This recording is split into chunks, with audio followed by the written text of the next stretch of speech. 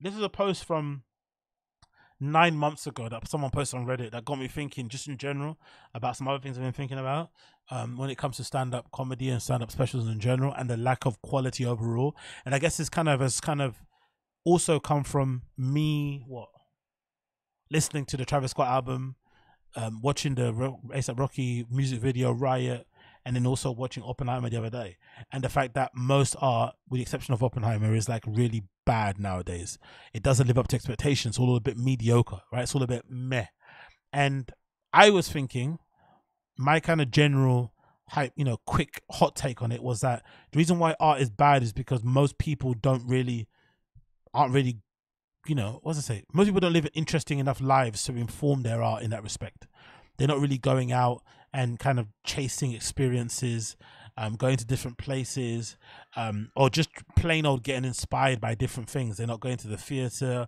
They're not going to see plays. They're not going to the opera. They're not going to see ballet. They're not going to see live music.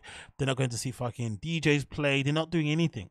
They're not. You know what I mean? Some of these comedians even have this thing where they say, "I don't watch specials." It's like a point of pride. I don't watch specials. I don't watch specials. And the whole premise behind I don't watch specials narrative, or that rabbiting or that parroting they do, which Rogan also does, is that the idea behind it is that if you watch too many specials, it will somehow bleed into your own work, and subconsciously you'll start telling jokes a certain way. So if you spend 7 days watching Chris Rock material, suddenly you'll start pacing up and down the stage and shit, right?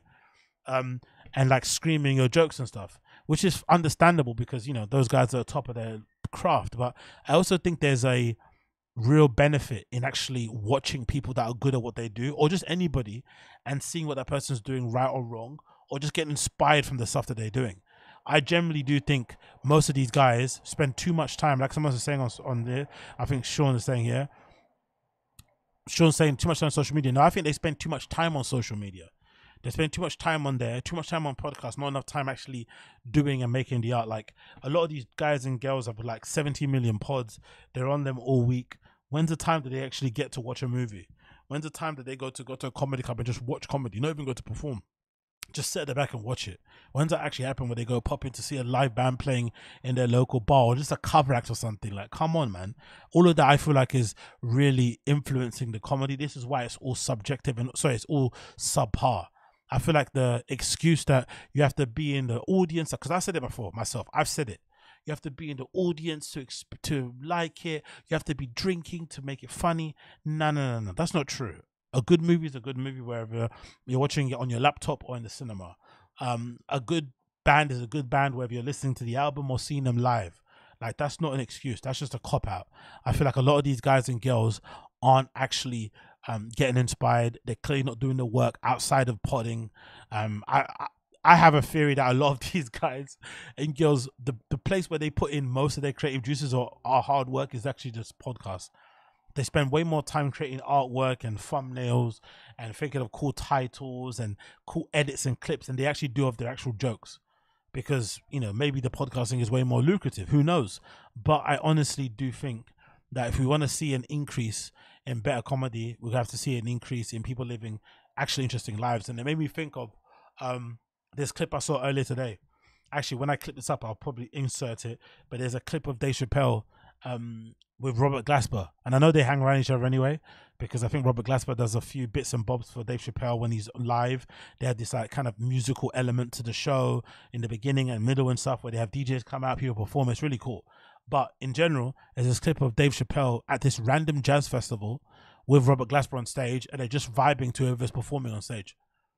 Dave Chappelle. And again, that makes complete sense to me. Whether or not you like Dave Chappelle's comedy or not, you can't say he's not constantly inspired. He's not constantly around. He's not constantly outside.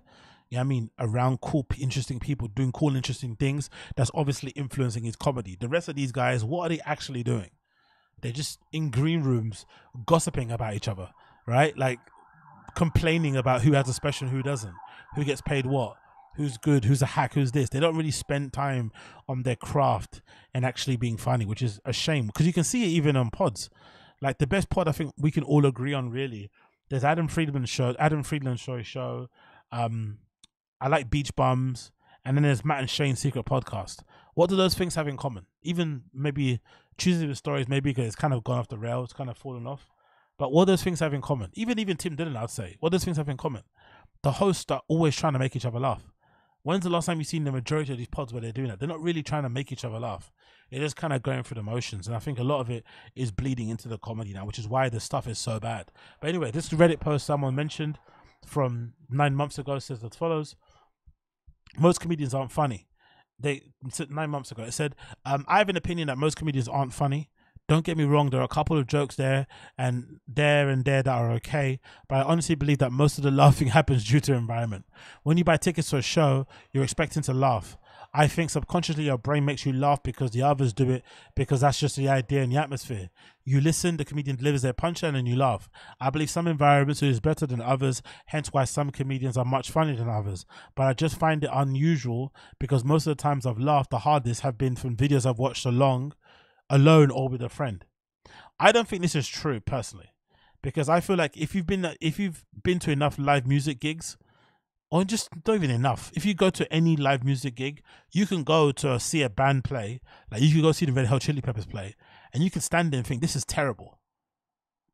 Your own objective point of view, you could have that. I don't think because you're in a live performance and you hear someone's playing on an instrument, you're suddenly going to be like, oh my God, everything they're doing is amazing. Not really.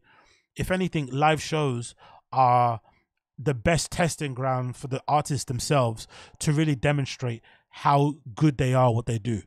Because you have this whole audience just waiting to get entertained. They're kind of crossing their arms, waiting for you to entertain them. And if you can do it, you've got the whole room fucking shaking. If you can't, it gets a bit shaky. But I don't think you have to be in the audience or the crowd to enjoy live comedy. I don't think that's true. I think people are giving these comedians too many excuses, too many cop-outs. I think these guys are all, for the most part, terrible because they don't actually put enough time into their craft. They're not going out and getting inspired. They're not living interesting lives.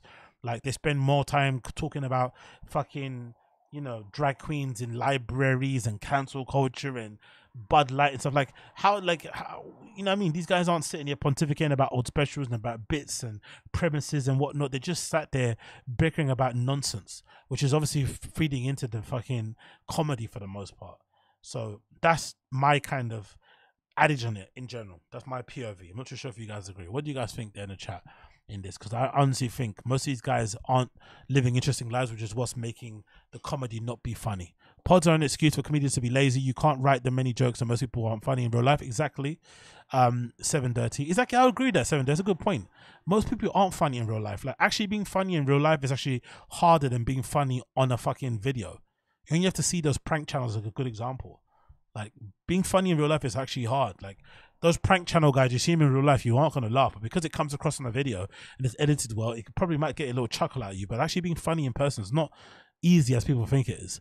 Rogan's store radar is always on. Lowe's, Chunk. Arian Privilege said, as if that's the bot. Okay, cool. No. Gamebred says, Gamebred Footballer says, none are as funny as Paul Chowdhury or Ricky Gervais. Yeah, true. Ricky Gervais is another good one, UK one. Just constantly wants to make people laugh. Mark is funny. Yeah, I've heard good things about Mark's new stand special. I've got to check it out. I've heard very good things about it. Mark Norman's new special, yeah, exactly. Everyone's saying it's really good. But again, Mark's another one. Mark's another fucking rare breed in that he's actually a comedian. Like, I actually get the feeling he goes out and watches comedy, He actually goes and watches other live stand-up comedy. He has watches ones in the past.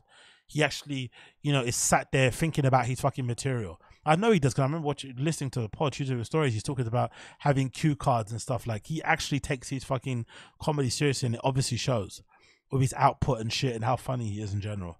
The funniest people aren't trying to be funny all the time. They just are. True and Tashki. Uche said Mark is funny too. I'm gonna check out a special call. I'll check out him and Samario on the same level. Yep, for sure. I like Samario too. Very good deadpan delivery. I like that. But yeah, I'm gonna check them out, man, because I don't know. I feel like these people are giving these guys too many blighs.